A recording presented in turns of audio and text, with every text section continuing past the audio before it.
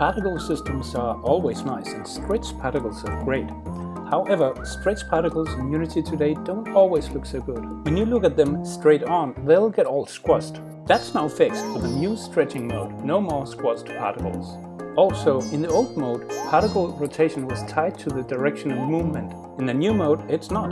Your particles can all be rotated the same, regardless of the direction they're moving in, or be random, or roll over time.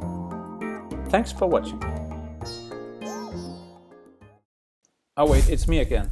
I also discovered that it's hard in Unity to make objects on fire look right if they're moving. The trail of fire simply becomes too long. An old UTC talk provided the key insight that the particle lifetime needs to depend on the speed of the fire emitter, something to do with the supply of oxygen. So I made a new particle system module called Lifetime by Emitter Speed.